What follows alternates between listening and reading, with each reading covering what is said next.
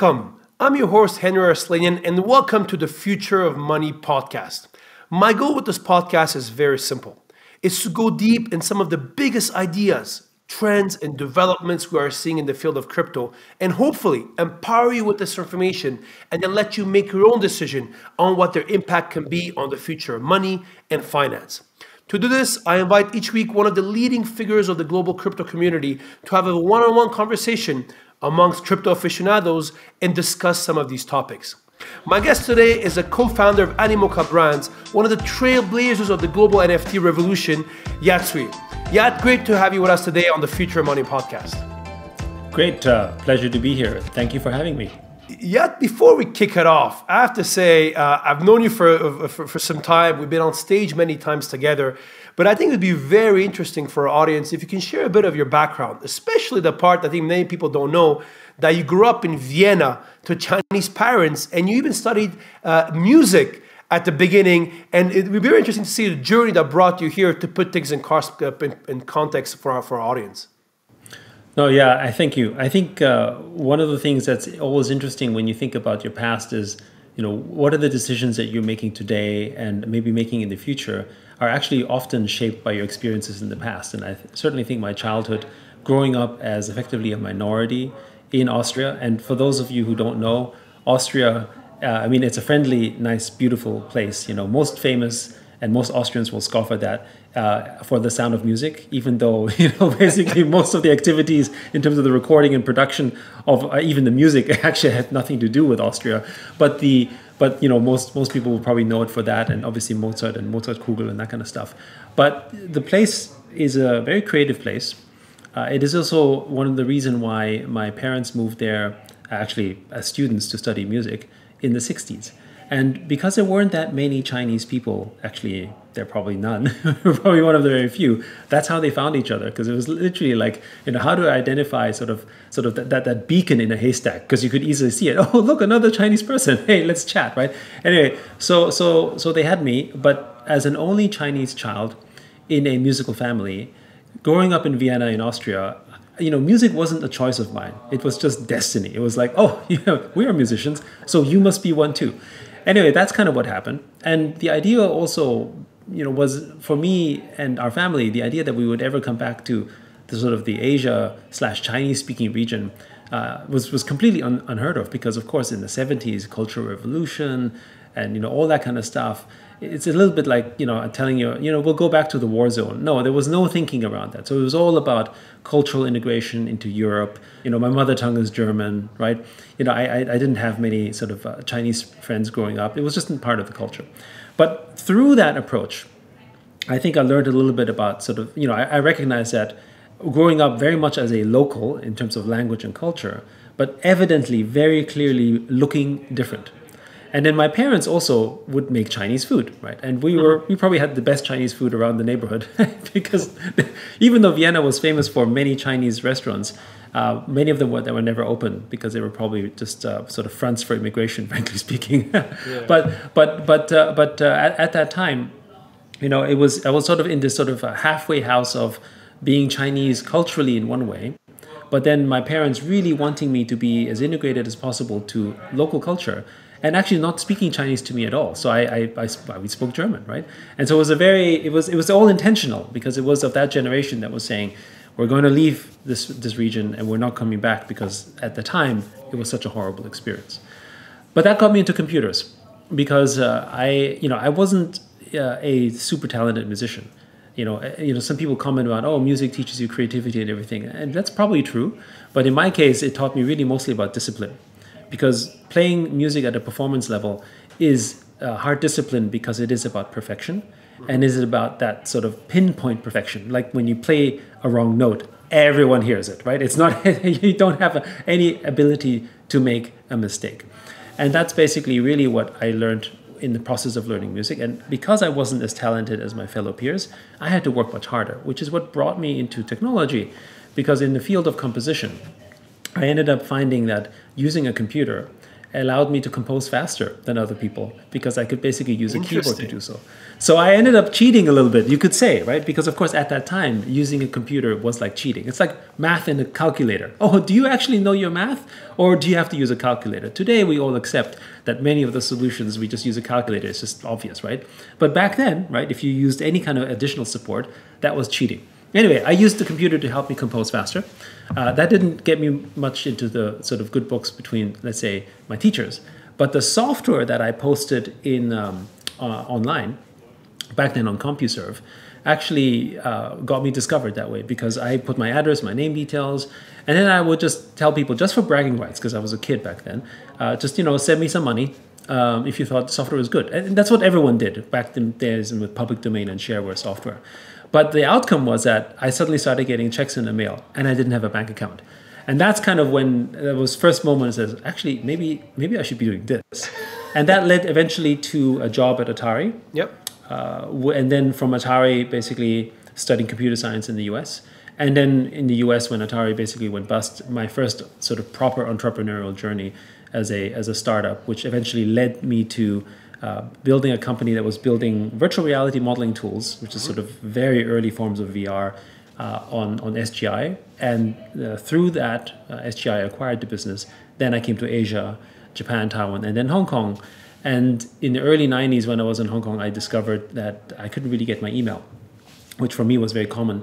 And so because my father's from Hong Kong, I had permanent residency and decided, well, why don't I just hang around here and start up one of Hong Kong's first internet service providers, which was in 93 called Hong Kong Online, which was very early back in that day. I think the total internet population, at least on the TCP/IP basis, was probably like, I don't know, 60,000, maybe 100,000 people, like something super, super small.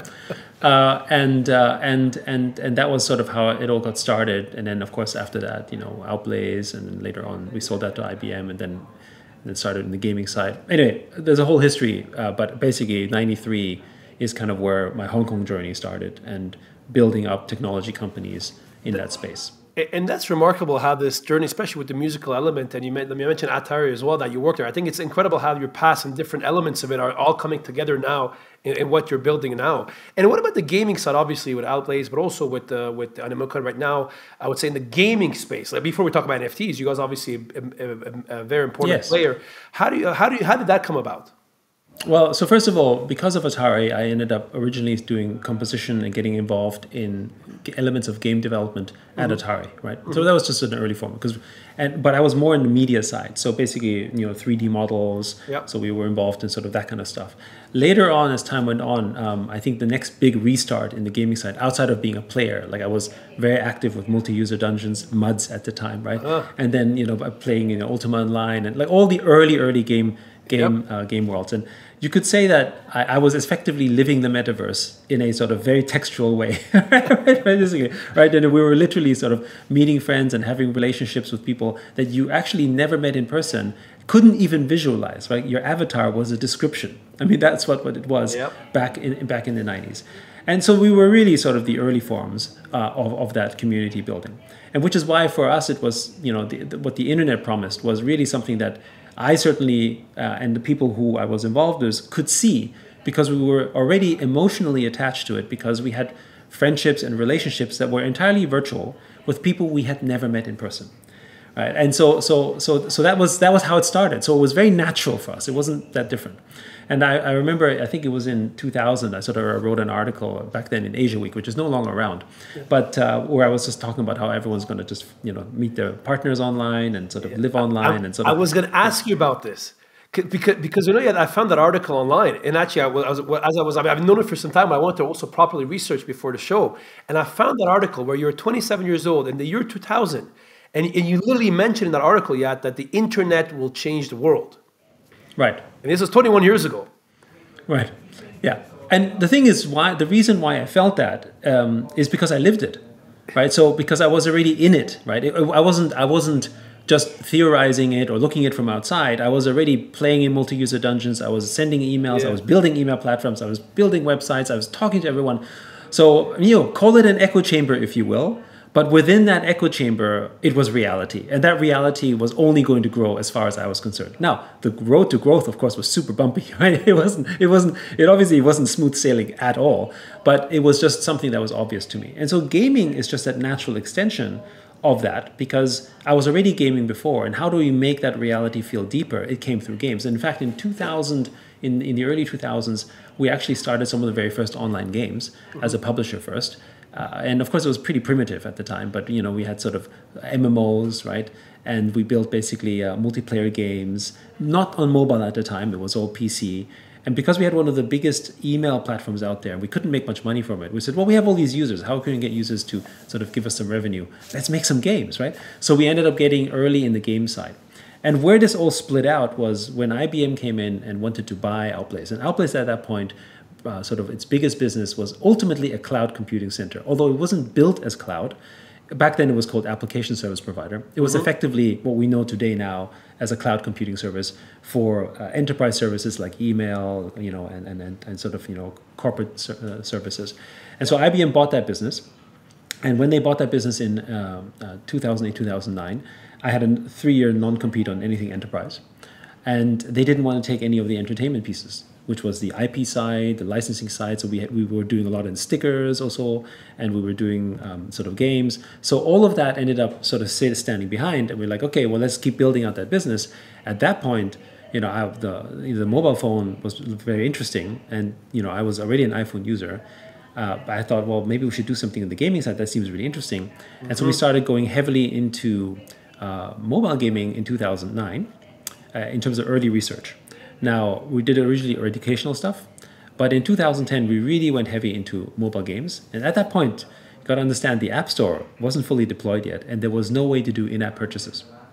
So there was no way to truly monetize in the way we know today. But we ended up launching a title called Pretty Pet Salon. This was in late 2010. And IAP was maybe 3 months old. But it was really, really early where that mechanism was around. And we decided, you know what, maybe instead of making it pay to play, we would do it in-app purchase. So free, and then you basically buy in-app App Store. And in January, when we made that switch in 2011, January, Pretty Pet Salon just took off. And as a result, we became one of the first, at that point, I would say one of the top 5 mobile game companies in the world.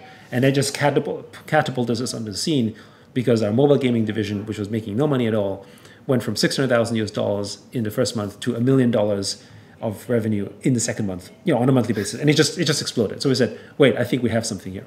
So, but that experience also led us towards a blockchain journey, not just because we were doing stuff in the gaming space, because we became so prolific and we discovered that we could really discover, sort of effectively hack the discovery system at the App Store by launching many apps. And so we did this in an incredibly prolific manner, where we would launch apps so frequently that basically of the top 20 apps, because back then in the App Store, top 20 was kind of all that mattered, we had up to 12 of the top 20. So we literally dominated the store. And Apple didn't like that.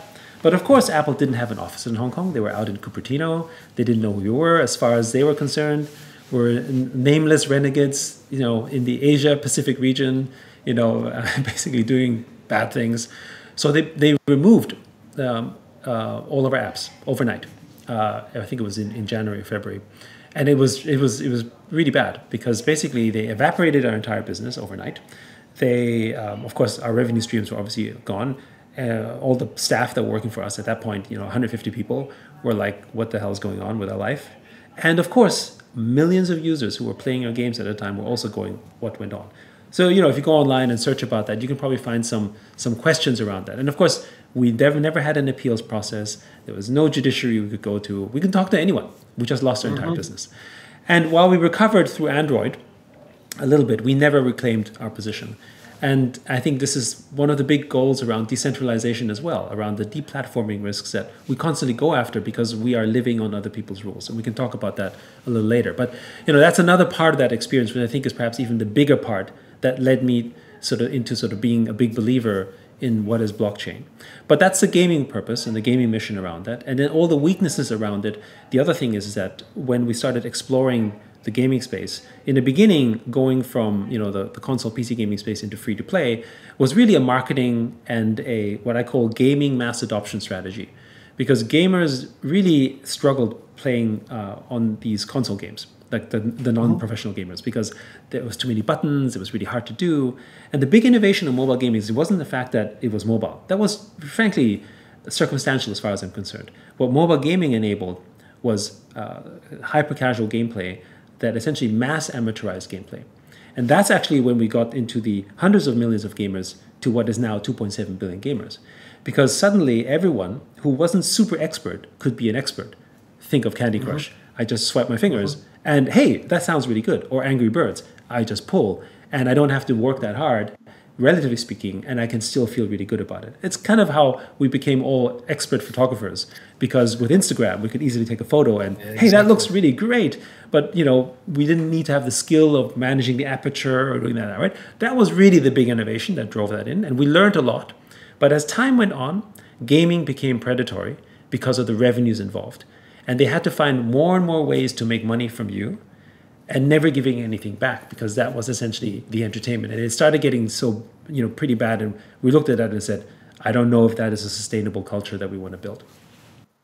But actually, yeah, so you raised a lot of good points here, right? And I think before I delved into the NFT angle, like when you look right now at the future of gaming, do you believe that in the literally next couple of years, there's 2 billion plus gamers around the world, NFTs will be core to gaming, and also that we'll have more decentralization within the gaming industry, and we won't have a lot of these centralized platforms that are kind of the gatekeepers to what games you can have, but also what kind of activities you can have on these platforms as well? So I certainly hope so. That's what we're building for, right? And I think the big idea behind non-fungible tokens is because it gives you the true property of those assets, that essentially the economic activity around the NFTs basically becomes that pool in which other game developers have to access in order to grow their businesses, because the liquidity, the community, think of it as a kind of latent energy that sits there because of the ownership of these assets, becomes just too much to sort of ignore.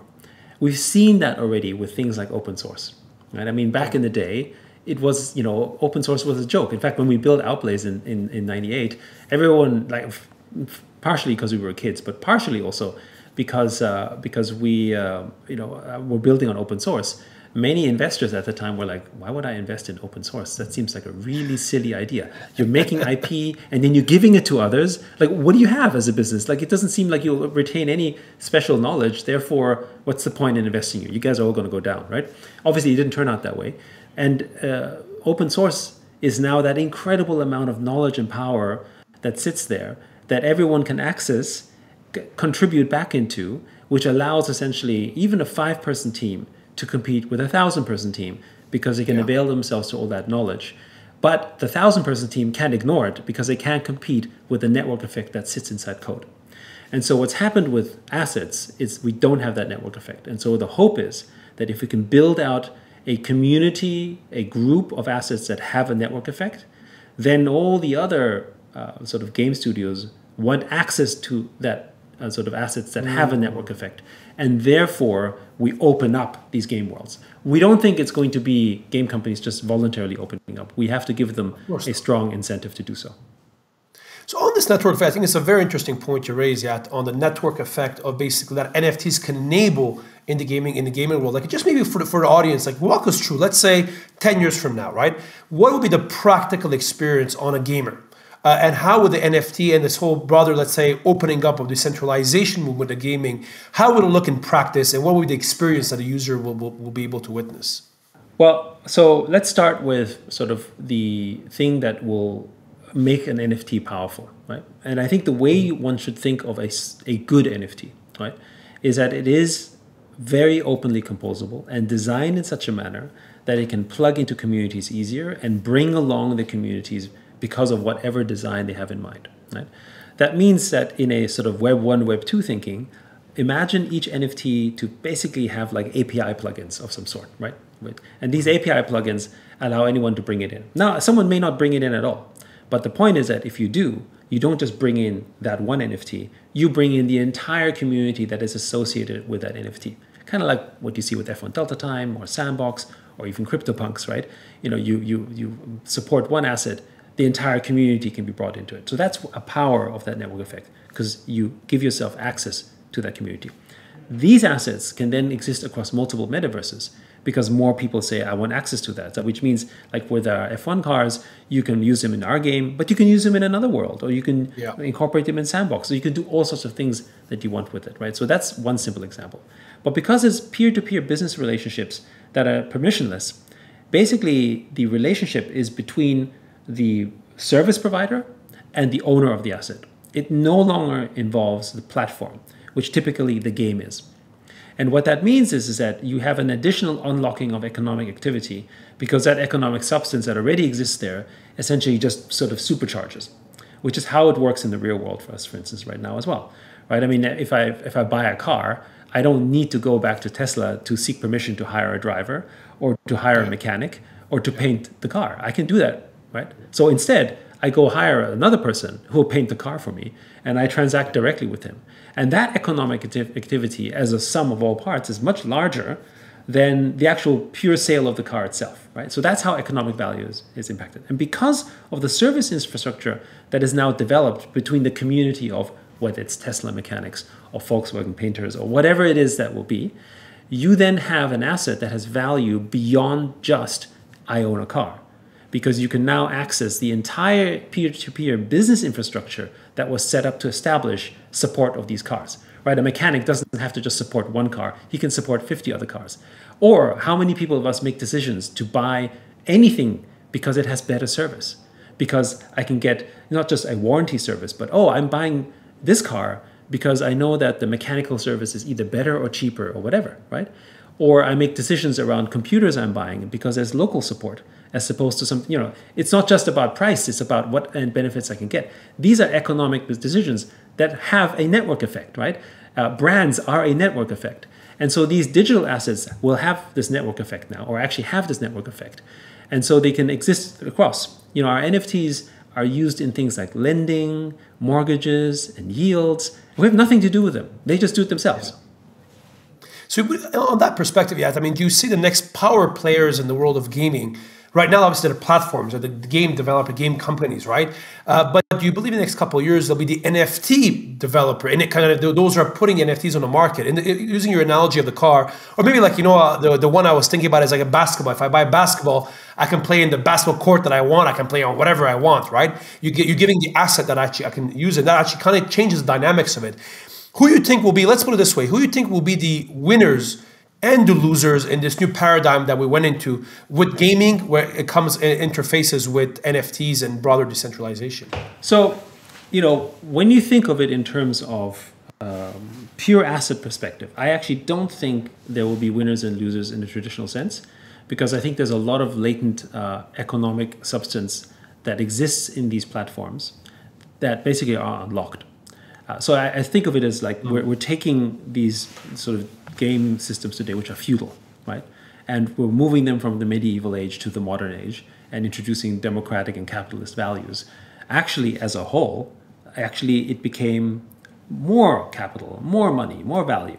But what has been lost is centralized power, right? So the monarchs of their time have lost power. So you could say that they've lost power. But, the Queen of England is still the wealthiest or one of the wealthiest people in the UK. So you can't really, and it's arguable whether her wealth might have been is maybe even larger because of the global trade and activity, that has happened in the UK. So I don't know that she's necessarily struggling, right? Let's just put it this way. However, when it comes to the power structure in terms of deciding what happens, of course, there was a loss of power. But we've seen also in time what happens to any centralized power structure in history. They end up going away. Either they end up losing to another centralized power structure, or they find a way around a decentralized power structure of some sort. I mean, parliament, democracy, LegCo, I mean, these are all quasi-adoptions of a form of decentralization for one main purpose, which is essentially managing a kind of trust layer across groups that is hard to do when it's centralized because of the lack of accountability and all that stuff, right? So I think this is where we think games will have to go. Like, I think if games want to last, and if games want to really be something that is there forever, which is not a concept that is today possible, really, then it has to end up being in a DAO structure, because the owners of them are the ones who have to be have to care the most about it, right? Like I think any civil society, which a game ultimately the metaverse is, right, ends up finding success because everyone in the community has a vested interest. If only 1% has a vested interest, then only 1% will ever care about its existence, right? But if you want to get everyone involved, and that's the big democratic experiment, right? But clearly we've seen that as long as you get 30 or 40% involved, it can still survive in good form, right? But if only 1% care, then you may have a problem. And so I think this is the big thing about games as a metaverse as well. Games, how many games last longer than even 1 year? Not that many, right? How many games last longer than 3, then 5, then 10, then 20, right? I mean, basically, you can start counting down. If you thought of a game as an empire or a kingdom or country, then we have a litany of failed states over and over again, right? And it's for that reason, because it's centralized. The economies are inflationary. It's really there only to be really benefiting the 1 percentile that are owning these games. And then because it's that, it necessitates that they extract as much value out of the game as they can. And then when it's done, they move on. Personally, I think of it as a kind of parasitic relationship with your consumers, which we think needs to change. And that's why NFTs are so powerful. So actually on that point, so when you talk about NFTs, obviously quite powerful and they can revolutionize gaming and frankly other industries as well, which we'll talk about in a second. But let's say when it comes to valuations and NFTs, yes, NFTs can be quite powerful, especially in the gaming context and other decentralized contexts. Do you believe some of the valuations we are seeing today in NFTs are justifiable? You think it's a hype? Where do you think things will be heading from that perspective? I mean, value is very much in the eye of the beholder, right? That said, I don't think that the NFTs, broadly speaking, are crazy in value. Now, of course, I may have a biased perspective because we are issues of number of these NFTs that are selling for a lot of money. But I see it as essentially a movement from rental to ownership. And so if you can derive the kind of value that you can get and understand what that rental value is for that asset, then you can very easily calculate an ownership ratio, right? Is it a multiple of 20, 30, 40, 50x? That depends, right? On the longevity value for it. But if there is an income capacity outside of the emotional and sentimental value, then I think you have a base fundamental calculation for that. A few weeks ago, we had a car sold in the secondary market for about 360,000 US from F1 Delta Time. And for the casual observer, it's like, that's crazy. I could buy a real Lamborghini for that. But one of the headlines on DAB Radar was interesting. It basically was a headline around the sale of this car. And it basically put it next to another sports car. I think it was a Lamborghini. And said, both cars cost 360,000. Which one makes you money? So here's the interesting thing, right? You can buy a Lamborghini, and it's beautiful and it's valuable and it's worth a lot of money, the same amount as that NFT. But does that car give you yield? Can you use it for income? And the answer is no. So it's all relative if you understand it that way. So I think there is a very clear valuation proposition that happens with NFTs. It's just that because of the media interaction, we've basically gotten lost in it a little bit because everyone thinks the next NFT has to be the next Mona Lisa, which doesn't really work. But how would you value Yat an NFT? Let's say the example of the F1 car you just mentioned that sold for over $300,000, right? Let's say if you would look at it from a traditional financial perspective, what would be the revenue streams that you would have from that car? And how would that be different from a traditional Lamborghini that you can argue you can also rent out as well and do other things with it as well? Well, for instance, what's a taxi medallion worth 30 years ago in its income potential? And where do you see that grow? And then you can easily calculate, okay, I'm buying a taxi medallion because I have the right to basically drive a taxi and earn income. And if I'm assuming that the city in which I buy the medallion from is going to grow in population and grow in popularity, then presumably the medallion will go up in value because it becomes a bigger interest-bearing, well, not interest-bearing, but income sort of generating asset because I'll be driving more passengers around, right? I mean, that's kind of perhaps one way to consider it. From one perspective. But there is labor involved because you actually have to race and drive and get involved. So it's not passive, but it is certainly one where you have to be actively involved. So someone has to drive the car and someone has to win competitions. It's basically esports, but just at scale, right? So that's perhaps one way to consider it.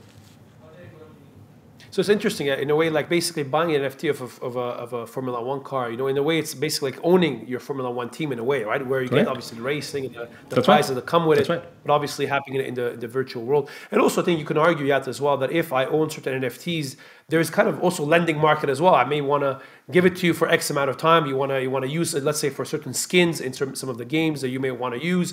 You can see how there's kind of lending market that may be created that doesn't exist at all. And it has been created now. And it has been created by third parties in which we're not involved in, because they just see a market opportunity because, oh, well, if this car can generate this kind of income driving it, someone who has skill is willing to pay for it. And in fact, today we have several racing teams set up by sponsors who have paid good money to build these teams, but hired separate drivers for that purpose. So we do have these racing teams for that same purpose because there is a clear economic impact. Whether the yield and return on this investment is, worthwhile, that's maybe a different question altogether. But, we see this, around the world. If you create an economic opportunity, market efficiencies tend to come in to basically take advantage of it. And that's just another way of, making a market efficient. And I think I'm very happy we're discussing this, because I think when we talk about the NFT craze, obviously we talk about Beeple and the $69 million digital piece of art and all the brouhaha around it. But I think what I think, if I had one criticism to make to the non-crypto media, or definitely to the mass media, is that we don't talk about these items a lot. We don't talk about actually a lot of these NFTs could have actually real value, could have actually cash flows if you think about it, and obviously depending on the scarcity and the usage, and like you said, it's taking a bet on the platform. So if I believe that this particular game, like let's say the Sandbox, which I know is something you guys develop, is going to be the number one ecosystem people are going to play in, that has a certain value. In the same way, teams spend a lot of money for traditional Formula One and not to other racing venues because they know that's where the eyeballs are, that's where the sponsors are, right? So I think that brings a very interesting conversation from that perspective. But I want to ask you, Yat, also on the generational divide. So for example, when I talk to my students, for example, or to young people about NFTs, everybody's very comfortable with owning a digital asset, like an NFT. However, when I speak to, let's say, older people, let's call them more experienced people to be more polite, there's really this kind of misconception where they're like, no, if I'm able, I should be able to touch it physically to be able to prove that I own it. And to be fair, it's similar to the debate that we've had a couple of years ago when we used to try to explain to people what is Bitcoin and an asset that is digital. How do you see that we can bridge that divide?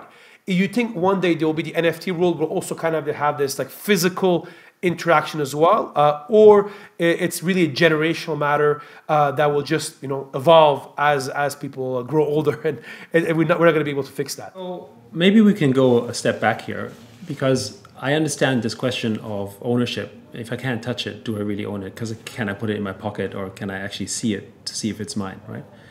And I think we have to go back to challenge the question of what is ownership in fact, right? Ownership is consensus, and who gives that consensus? Well, back in the day, 10,000 years ago, consensus was people who didn't know how to read and write, and they just agreed on a table, that's yours, because everyone in the village knows who you are. That's yours. That's your, rock, right? That's your hut. That's your cow, right? I mean, we know that because you grew up with that, and nobody will challenge it. The problem is that as time grew, as civilizations grew, we no longer had human consensus. Right? We had to basically find a form of written consensus or central authority that said, you own that cow. Because I don't know if you really own that cow. So someone has to fit it. So you go through some central registry and says, I own the cow. Okay, that's ownership. And we've now, over centuries, have gotten accustomed to this idea that actually ownership is given by someone, not one that we actually have. Right? So we just intrinsically accept that a certificate from the government is a license of ownership. That's the whole challenge here, right? So we've grown up with that thinking. And so now we feel like if I don't have something that gives it that value, then if I don't see and touch it, I can't really own it. But when you think about art, when you think about, for instance, sort of, precious violins, what in fact is the violin worth without the certificate? Not that much, because you need to prove that it's really that violin from a Stradivarius, for instance. And if you don't have that, the value of the violin may just be a piece of wood for some people. That's the same thing here. So you need a certificate to prove you have that ownership.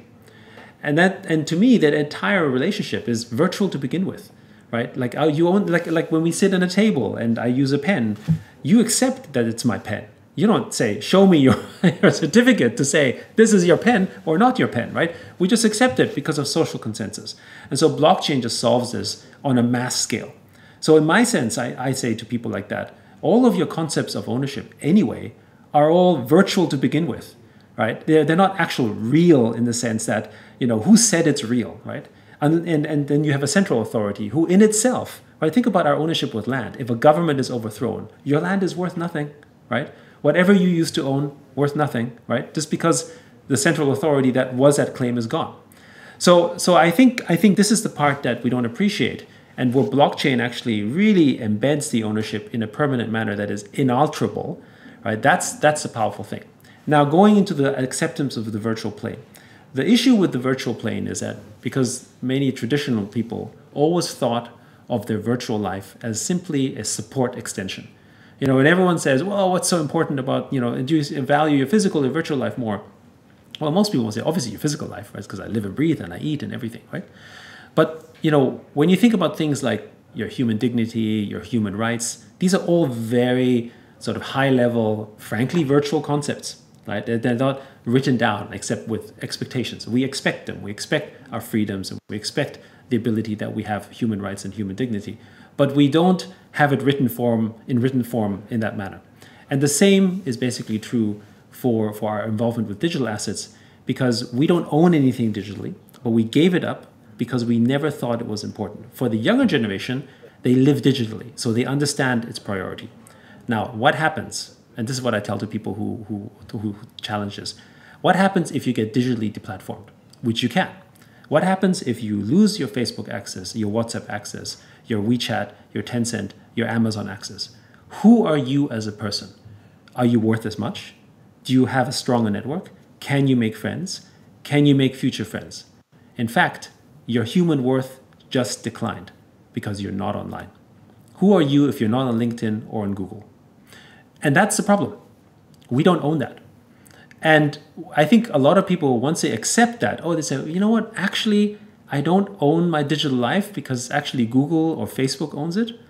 That is when people start to realize that your digital self may not even just be equally important. Maybe it's more important even. And that's where digital property is important, because then, again, our relationships are virtual. But, I know it's not straightforward for people who think analog, but our relationships of ownership is, from my perspective, virtual anyway. Absolutely. And I think you raised a very good point, because, if you think about, like you said, these big platforms, right? The Facebooks of this world, obviously initially we're giving out our data for free just to be able to access it, right? And of course, over the last couple of years, we saw this whole big debate come over regarding basically data, and how can we monetize our data, and really actually that now give rise to whole the NFT of owning literally and being able to monetize what you have. So I think it's very, very interesting how this evolution is happening. So, you can argue that it was a natural evolution, but I think you're right. The dynamics of ownership, digital assets, literally, and I'm not talking about cryptocurrencies, like even NFTs and the broader digital assets will have will be very interesting. I think maybe I want to touch about. Sorry, let me just cover this one thing, because I think a lot of people don't understand NFTs in that sense, because they look at the people and they say one piece of art that sold a lot, and a lot of artists who are not from the crypto world are trying to rush in to make NFTs for the sake of making NFTs as a way to make money, and more power to them to make money. But what they don't understand is that actually a really good NFT is an NFT that benefits from the network effect that comes from its community, from you, the creator, and from whoever else is involved with it. And it's really, for the first time, you could say it's a data structure that allows the network effect to be given by owners of pieces of that network, right? If you think of an NFT as a piece of a network, of a community, of an infrastructure, anyone who owns a piece of that infrastructure benefits as a group, right? That network effect belonged to the platform. You didn't know who they were. You couldn't farm it. You could do nothing. You just contributed to it and got nothing for it. But with blockchain, with NFTs, and even with fungible tokens, right? If you think about in an easier concept, the network effect, the hodl mentality, is really the benefiting of a network effect or a network loss if everyone starts selling, right? That's the very easy thinking. But with non-fungible tokens, it's the same. And that network effect doesn't have to be one of value in terms of dollar value per se, but it could be one of connection, right? Where, the more those type of people own these assets, the more I want to be associated or other people want to be associated, like our relationships with brands, like with our choice of shoes or our choice of luxury watches or whatever it is we do. These are all a sort of invisible form of network effect we're tapping into. I have so many questions. I know we're getting to towards the end, yeah, but a couple of things I want to talk about art and music as well, because I think but just before that, obviously when we talk about network effect and to really make the NFT powerful, obviously the more people you have, the more the community becomes stronger. Do you think actually fractionalization of NFTs will be essential in order to build that ecosystem or make it stronger? For example, if I can go buy the Beeple painting for $69 million, but if I could also separate that painting into 69 million pieces and then give more people a stake in it, and that could help in the network effect that you mentioned.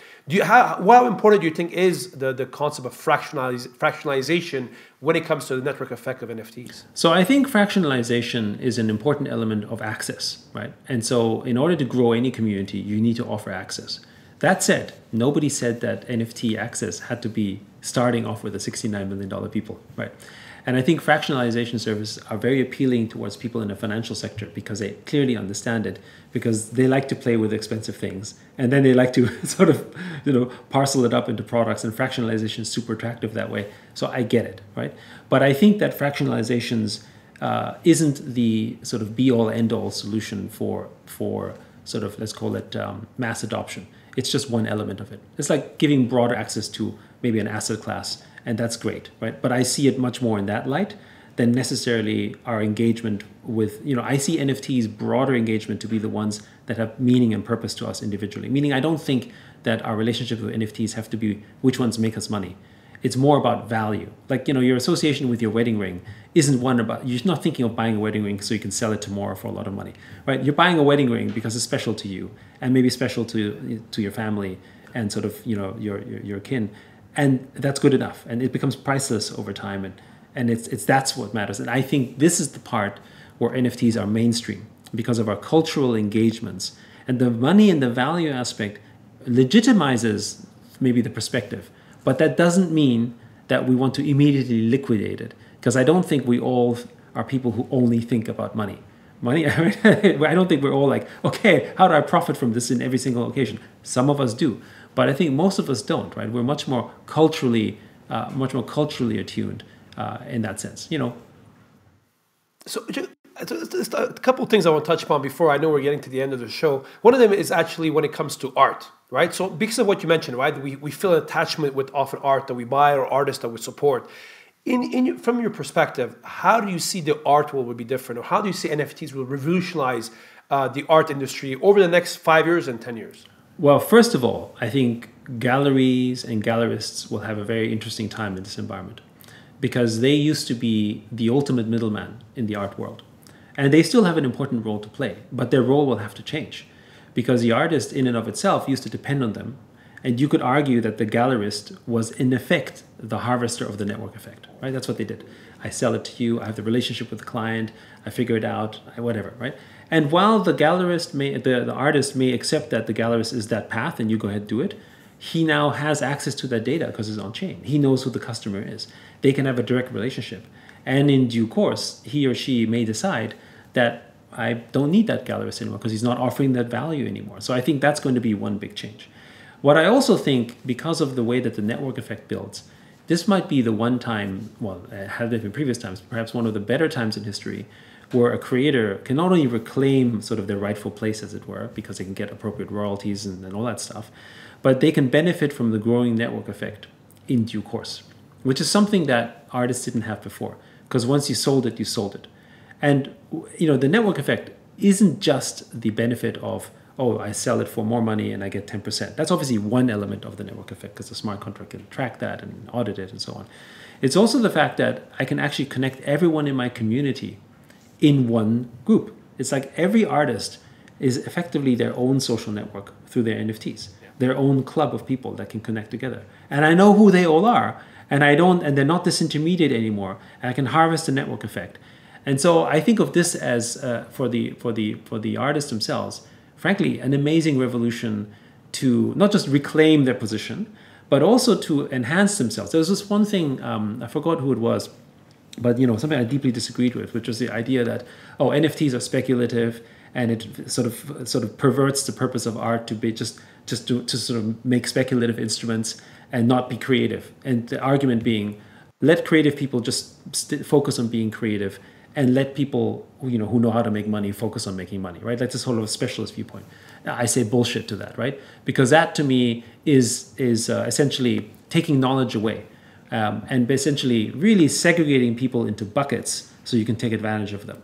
And the people who knew about money typically were able to take more significant advantage against those who had creative skills, because the world was working around money, right? It's like I don't understand financial terms. I don't know how to negotiate something. And actually you took away from them. And maybe in the beginning, the purpose is, nobody sets out a business or a proposal with ill intent, right? Like nobody says, I'm going to do this to screw you. That's not it. But as time goes on and as they become dominant, they end up realizing that in order to protect their position, they have to become monopolistic in their behavior. And that's sort of the counterweight of sort of, where capitalism can go wrong. Yeah, absolutely. I think the power of money is a very interesting one. I don't know if you remember, Yat, it was before COVID. It was probably in October or November 2019. We were speaking at the Christie's event. I remember. Their big annual event. And I remember we're on stage. This was before NFTs. Actually, probably nobody knew about NFTs. This was before even Bitcoin. I don't know what Bitcoin has been, maybe less than $15,000 a time. It was I remember low. you and I were on. It was very, very low. It was definitely a bear market. And I remember you and I were on stage and we're talking about this NFTs and crypto, and literally people were laughing at us. And I remember when we left the stage, and I don't know if you remember this, we were going to backstage and I said, this audience is way too old school. Before the art will catches on to the crypto space, digital assets, there's a long way to go. And boy, I was wrong. I was terribly I miscalculated, but I will never forget. I mean, I was looking at the crowd when you were talking about NFTs back at the time, and incredible how much it came. It's last couple of months, literally after COVID.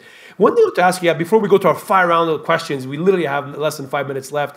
Is about music. Obviously, you're a musician. You come from a family of musicians, and what do you think on the musical side? Obviously, we discussed the impact that NFTs will have a big impact on the art world.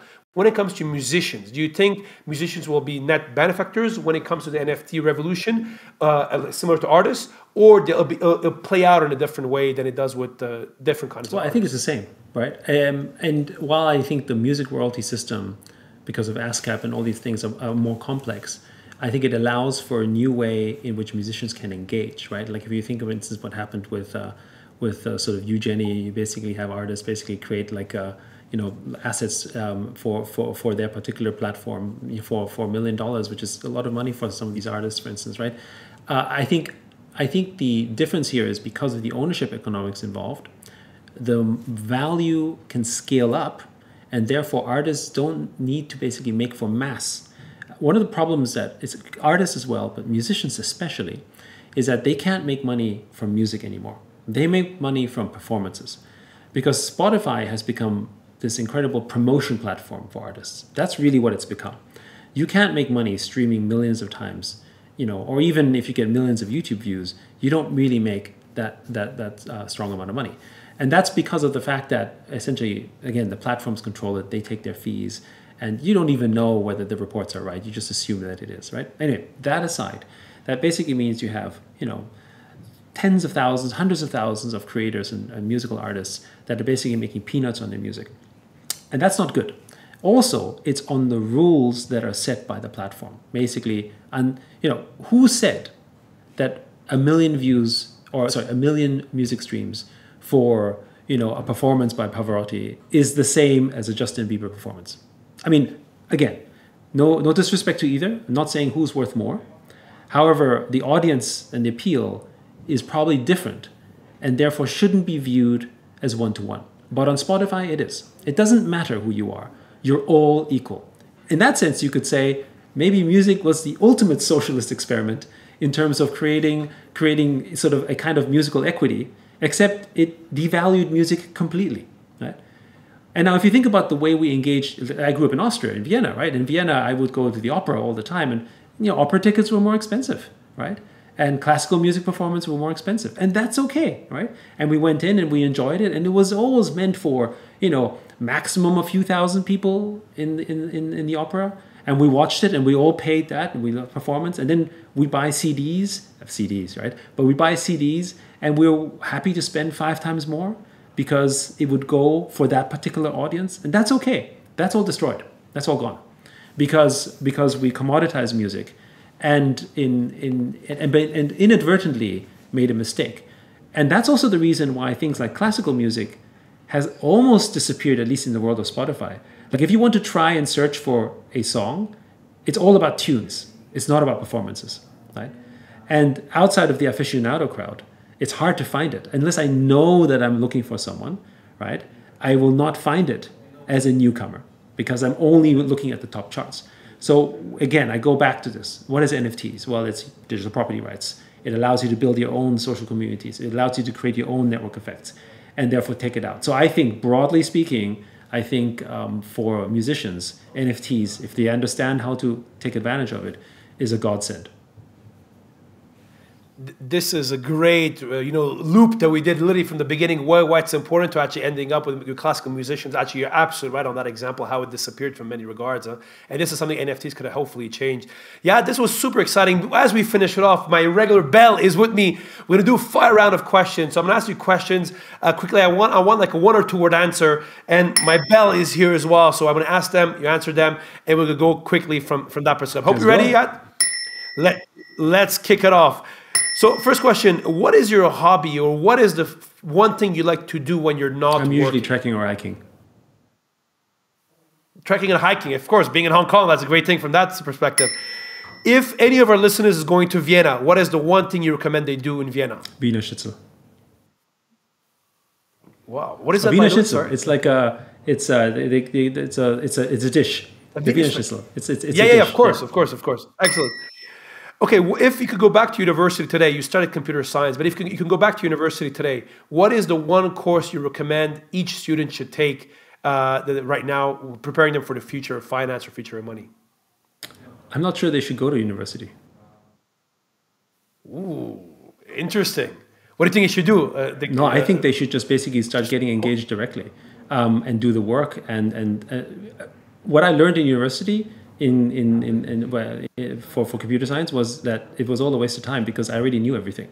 The problem is because I was already coding before, and what they ended up. Yeah. So I don't know that university is right for everyone.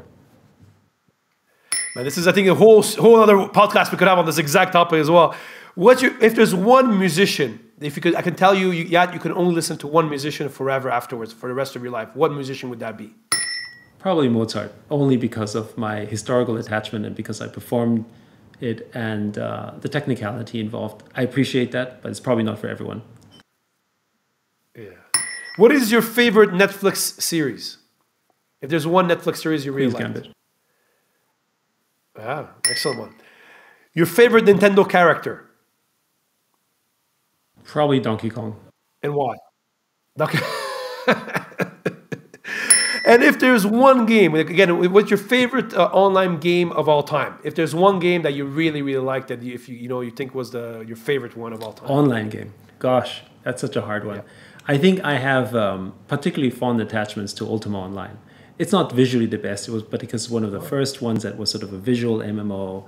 And really, I think of it was perhaps, in the visual sense, perhaps one of the godfathers or grandfathers or great-grandfathers of the metaverse. Yeah, excellent. Last two. If you could have lunch with one other CEO of any business, any other CEO, who would you have lunch with? I'd probably love to have lunch with Bill Gates because I know he's a bit of a crypto skeptic. He doesn't quite understand it. And his article where he wrote "Content is King" was one of the inspirations as to why we thought that content could really be king with NFTs. And I feel very strongly that if I can make him see that, he'll be a big believer. So yes, would love to have lunch with him. Yeah. Very interesting perspective, actually. And last question, Yat. Thank you again for being with us at the Future of Money podcast. So Yat, what is keeping you up at night? What keeps me up at night is the fear that there are a number of actors out there who are trying to centralize and control the blockchain. And so one of the things in the 90s basically when we started with the internet and everything, we were really people who were surfing it, right? We were on the waves of the internet, for all the good and the bad, and we were participants. At this moment, at Animoca Brands, I think we really feel we have a chance at least directing it in the right direction. And so what keeps me up at night is to make sure that this is really the decentralized web and that we can have full ownership of our digital rights. That's amazing.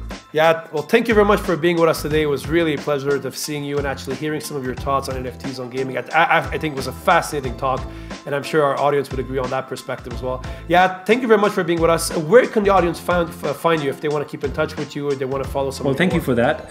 Usually I post on Twitter. YSIU is my handle. I do have a Medium blog. I don't update it that often. And of course, on the animocabrands.com website, you can get regular information if you sign up for the mailing list. Awesome. Yeah, thank you very much for being with us today on The Future of Money. Thank you. Yeah.